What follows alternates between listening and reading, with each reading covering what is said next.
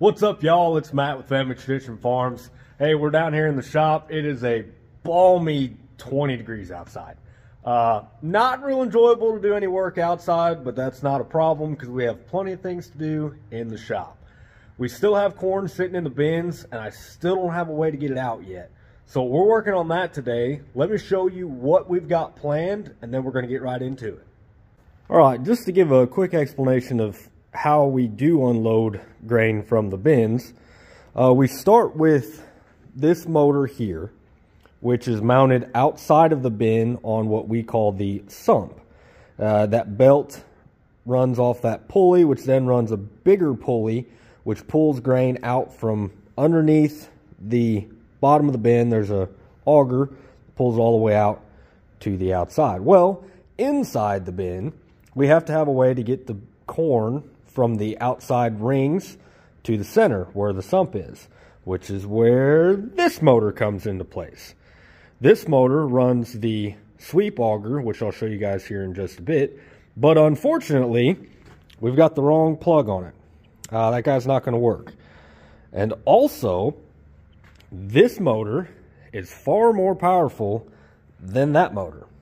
So the problem comes is, as the sweep auger is pulling corn from the outside into the middle of the sump, it could quite possibly clog the sump auger. So we are going to wire in a switch so that we can shut power off and shut it back, turn it back on while we are in the bin running the sweep auger. Let me show you where the sweep auger is, and then we're going to start taking this guy apart. So here is the sweep auger. The motor that we're working on today mounts right on top of that red plate, and the belt runs around that larger pulley there. That small wheel out on the edge there, it runs along the edge of the bin, and then as it runs, the auger pulls the grain into the center where the sump is, and then the sump that runs underneath the bin drags it all the way out. So as this auger is pulling grain in, it's quite possible that it's going to pull it in quicker than the sump can take it out, which is why we want to have a switch located inside the bin pretty close to the motor so we can turn it on and off as it fills up. All right, first thing we need to do is figure out where we want to install our weatherproof box, which is going to house a switch that allows us to turn this on and off. We're going to cut the wire and basically put that through the box, wire it into a switch inside the box. That way we can flip it on and off as the sump gets full. This little seal here makes it water and dust proof. That way we don't get dust inside and have a potential fire.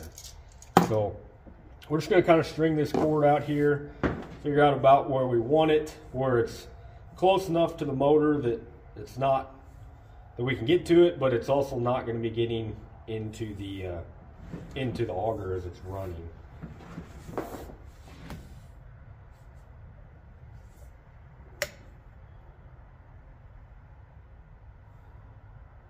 Probably going to just go about right in here. It doesn't really matter. It's just kind of a preference thing of where it's going to work the best. And I think that'll work pretty good. Let's just go ahead and cut it.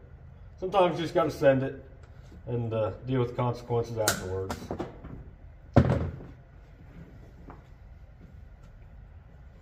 Okay, so we've got that cut now. As you can see, this little seal here, it's just worn out beyond use. So we're going to go ahead and take it off. I bought some new ones. We'll get it fed down through here and replace that little seal. That way we don't have any more problems there.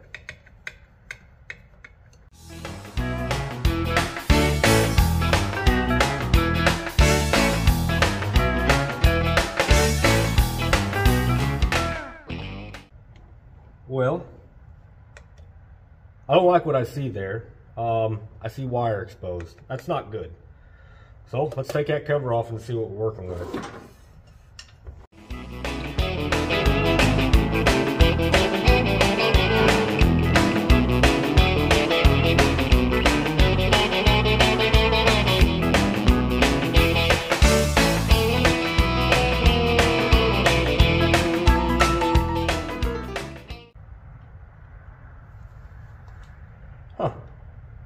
I think that's just the ground, but I don't know why it's not hooked up.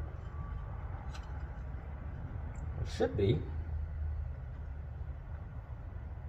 Interesting. Okay, well, I've got the cord threaded back out. That way I can put this new sealing nut in here. For some reason, whoever had this motor before me decided they just didn't want to hook up the ground. So all we gotta do is just peel that off a little bit, tie it into that little green screw right there, and that'll make it a little a little bit more safer. So let's go ahead and get that tied on there.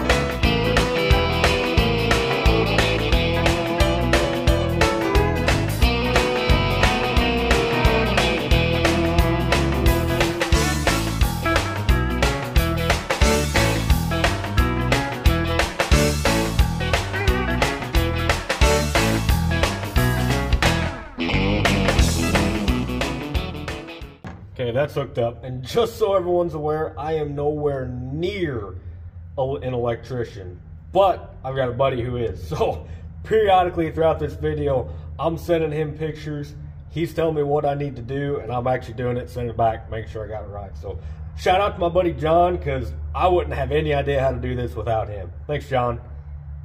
Okay, that is sealed up good and tight now. We're gonna go and put this cover back on. Shouldn't need to get into there anymore.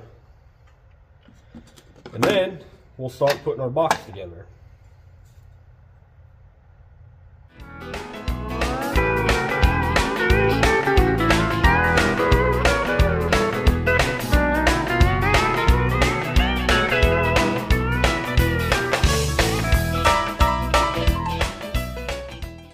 All right, so we've got the little box where the wire goes in. It's now taken care of, sealed up good and tight.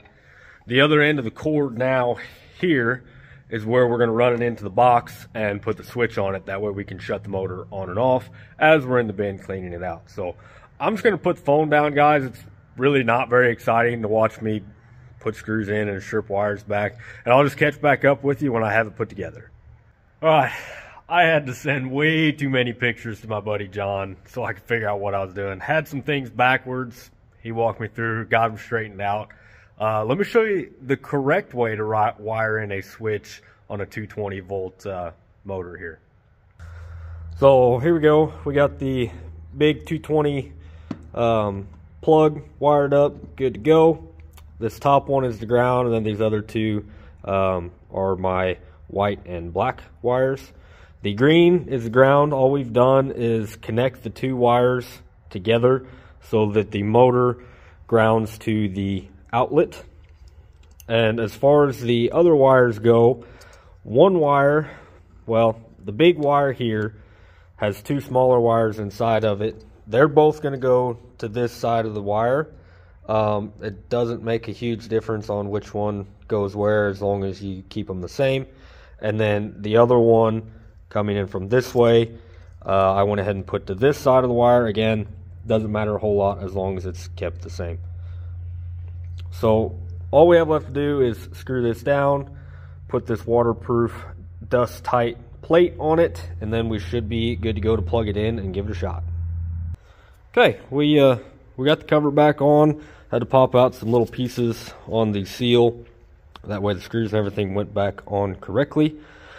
It is in the off position right now. Should be. Flick it to on, off. This just adds a dust tight seal, keep all my connections from getting corn dust and such in them. So theoretically, should be able to plug that guy in and it not work. And then when I flip that on, it should start working. So I guess we're gonna try it. That's about all we can do.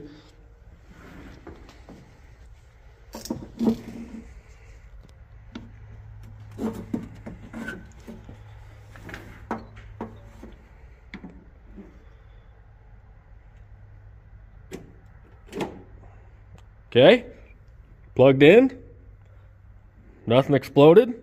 That's always a plus. We're just gonna hit this and kick it back off real quick, make sure it works. By God, she works.